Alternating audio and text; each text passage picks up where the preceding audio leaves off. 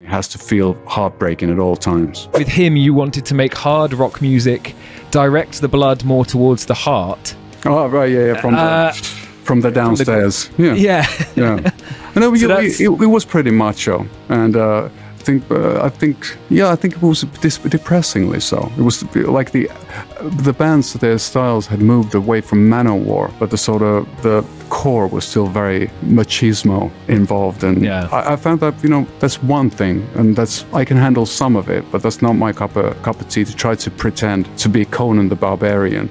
On the outside or on the inside, it's I'm a bit of a drama king or queen, whatever, however you want to put it, and I think that you need big, pompous, emotional moments in music, and it has to feel heartbreaking at all times. That's what music is to me.